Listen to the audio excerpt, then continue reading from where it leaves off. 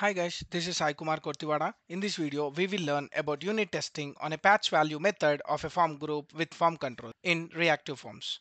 So I have explained a clear difference between a set value and the patch value and what is the purpose of a patch value in my Angular tutorial video and also reactive forms playlist. I'll provide the link in the description for better understanding. Please watch that before continuing this video. Let me quickly jump into Visual Studio Code. Here I have created a form group with two controls, that is username and the password, and also I have introduced the default form values, that is username and address. That means address is something which is not existing in my form control, even though we will not get any problem with the patch value.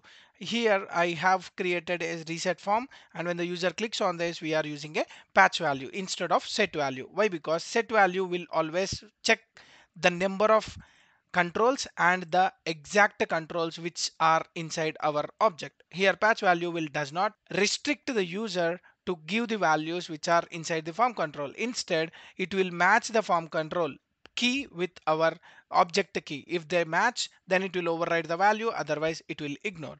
So let me show you the demo. Let me give Sai at 123 and 12345. Let me click on reset. In this case, the sai at gmail.com has been overridden, but password was not overridden. Why? Because we are not passing a password key and the value inside the object, and also we are not getting any error here.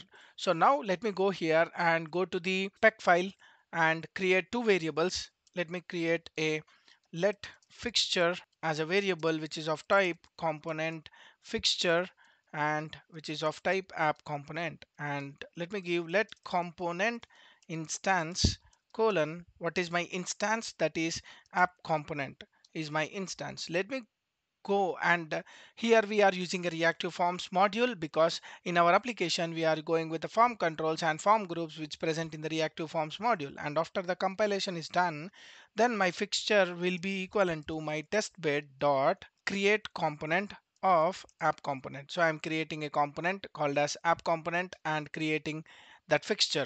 Let me give component instance is equal to fixture dot component instance. I am assigning our component instance, that is app component instance, to your component instance variable.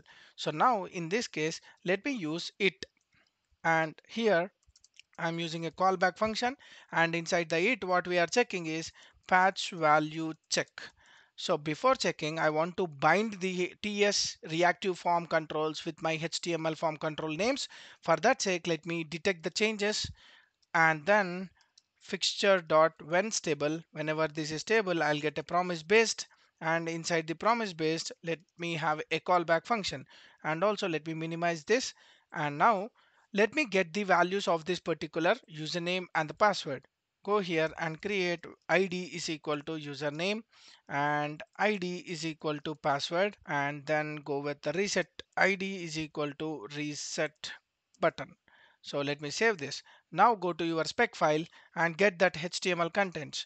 HTML, that means username element colon HTML input element is equal to fixture dot debug element dot native element dot query selector of, it is of id, so hash username, and also let me update the value for this. Let me give value is equal to sai123, and then I want to give a username element dot dispatch event. I want to trigger an event called as event of input.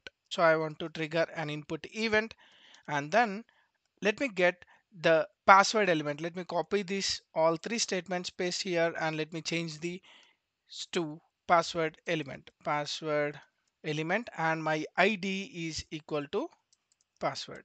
Now my password element value will be something like 1234, and let me dispatch the event. After every dispatch or all the dispatches happen, I want to detect the changes over the fixture dot detect changes, and then fixture dot when stable. Whenever it is stable, I'll get a callback function. Inside the callback function, let me go and check the values in my elements. That username will have sai123, and I'll have a value with a password field 1234. Now what I want to do is let me get the button element. btn element colon html button element is equal to fixture dot debug element dot native element dot query selector of what I want to do here. I want to get the ID. That means hash, go to HTML, copy this reset button, paste here. So I got the element that is a button element. And let me create a mock function. Mock function, that is our spion of component instance, comma, what is the button or the method we will be calling on clicking on that button, reset form, and dot call through. We'll be using call through just to call that mock function whenever the button is clicked. Let me click on this button, btn element dot click off, and then I'll be calling that mock function. Let me expect of mock function dot to have been called times of 1. It should call 1 times. So this mock function will be called. Whenever the mock function is called, then our patch value will be invoked, and what are the default form values, that means username and the password. Now this username will be updated. This username will be updated with sai@gmail, but the password will be same. So let's check that. After clicking this, I wanna expect component instance dot form group dot get of my username value. That means username value dot value. This will give the value, and it should be equal to the value which we passed from the default values. So component instance dot default form values dot username, whereas our expectation for the same, but now the case is password. So let me copy this expectation, paste here, and let get the password value. But this time we are using a patch value, so we are not passing any password inside this default values. In this case, whatever the value which we have entered from the event, that will be existing. Let me copy this and then paste here. So let me save this, and here the value will be 123, but we got one error. Why? Because the value whatever we will be getting from the password is of type a string. By default it is string, so we can expect a type of string, so we can use something like this, save here. Now the total test cases has been successfully passed. So this is how we can check our patch value. Patch value will be changing only the controls which are matching with our keys of an object which we have passed to a patch value. Hope you like my explanation. If you like my video, like, share, subscribe to my channel for more updates. Signing off. Thank you.